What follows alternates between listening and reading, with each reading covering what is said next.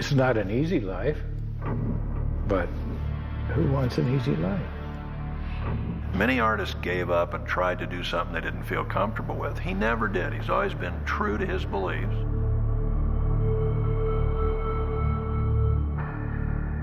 In the past several years, there's been a sharp rise in a crime called industrial looting.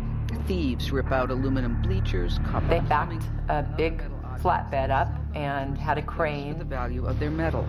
More recently, thieves have targeted massive bronze sculptures. They were not stolen for their aesthetic value.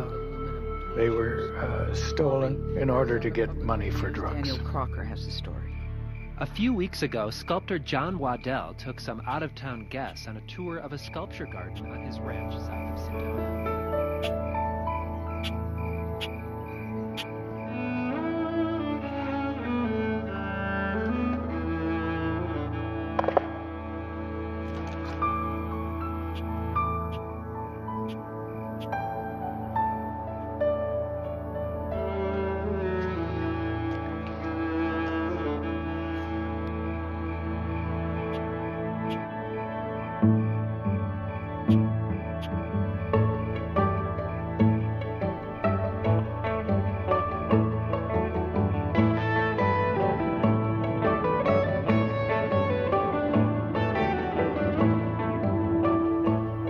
I was visiting Arizona when I heard the news. Thieves had stolen several artworks from my friend and mentor, artist John Waddell. Okay, Jennifer, I'm ready to go again. Stunned by the news, I worried about John. I hadn't seen him in several years, so I extended my trip and headed north to the Waddell studio. Now, stand on your right foot.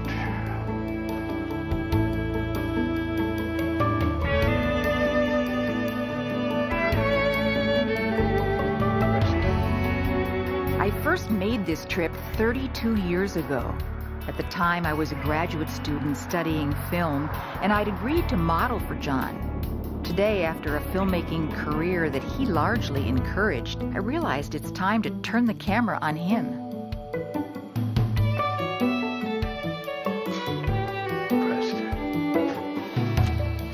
John Waddell is a nationally acclaimed sculptor who's chosen to live and work outside the mainstream of modern and contemporary art.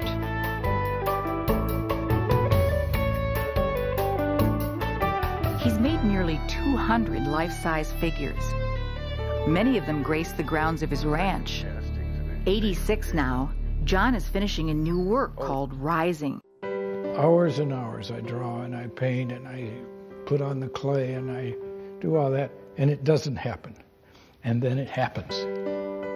And I don't exactly know how to make it happen, so I try to work all the time, because I know the more I work, the chances are greater that it'll happen again.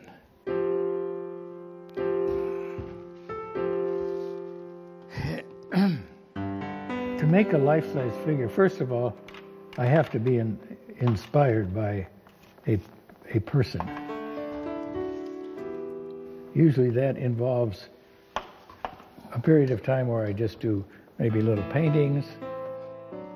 I may do a series of drawings. Your right arm is going to go more toward the corner.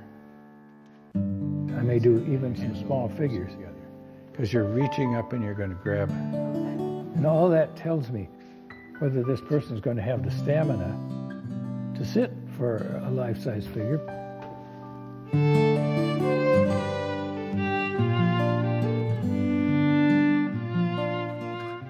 Okay, sing. I've been working with John since about 2004. And rest.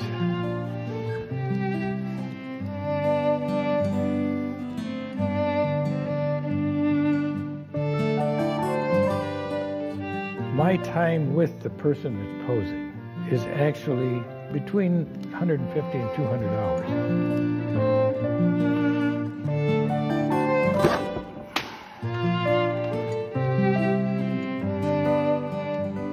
Are you warm enough?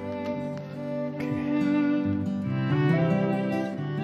it's critical to have people that are responding, that can change. He tries to capture the essence of the model. And that's why he's so great to work for, because you don't have to hold the pose for 3 hours. And it's not an exact science. It's more like an essence thing.